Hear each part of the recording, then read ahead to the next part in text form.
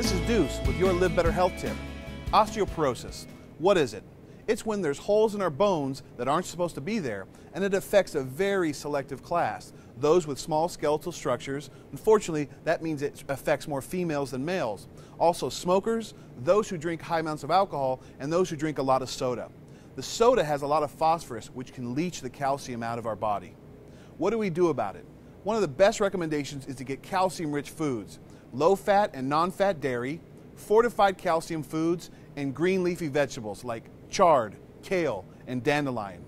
The other tip is experts agree that we should play like kids, or play with our kids. The start and stop motions are great for sending signals to our bones to remain healthy and dense.